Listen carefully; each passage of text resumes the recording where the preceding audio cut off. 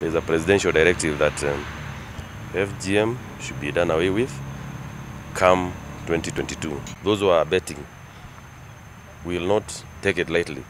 Anybody found abetting FGM, stern action is going to be taken against him. We are saying it is wrong to do FGM because it has no advantage. It is harmful to the girl child and the woman, and that is why we are here to fast track, to make it to fast track the activities that should be done at the grassroots level so that this FGM comes to an end. We are asking them to report through the chiefs, through the police gender desk, and any other government organization that is at the grassroots level.